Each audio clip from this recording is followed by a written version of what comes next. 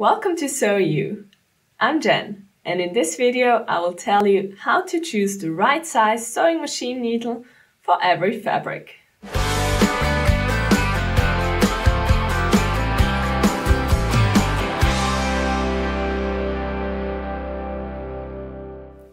First of all, you need to know that the goal of a sewing machine needle is to penetrate the fabric by pushing apart the threads of the fabric and not by sewing through them. Therefore, most sewing machine needles have a slightly rounded tip. The standard sewing machine needle size is usually considered an 80s needle. 80s needle work for middleweight fabrics made of cotton, polyester, linen, wool. So most fabrics that you find in a fabric store work with an 80s needle. Whenever you sew with a very thin and light fabric, you need to choose a smaller size needle like a 60s or a 70s needle. For example, when you sew silk or very lightweight cotton fabrics. Whenever you work with a thicker fabric like thick wool fabrics or cotton fabrics like denim, you need to choose a thicker needle because your sewing machine needle needs the strength to push through the fabric. That could be a 90s, 100 or maybe even 110 size needle. If you're working with jerseys, knits or other elastic materials, then you need to choose a ballpoint needle.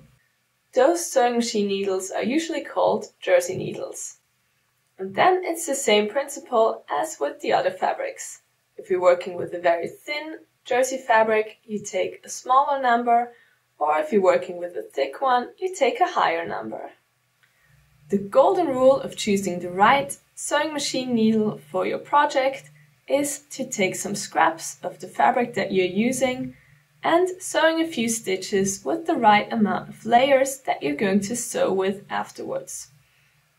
Then you can see if the sewing machine stitched correctly and nicely, or if you need to choose a different size needle and try again. Remember, the right size sewing machine needle is very important. So take those 5 minutes in the beginning of every sewing project to find out the right size, and then it will be much more fun when you sew. Oh, and another thing. If your sewing machine needle is somehow damaged, throw it away immediately, because it can not only harm your fabric, but also your sewing machine. So it's not worth it trying to save money on needles. And with these tips, you're always going to choose the right size sewing machine needle. Please subscribe and hit the bell when you do. Give it a thumbs up and write a comment if you have any questions or tutorial suggestions. Thank you for watching.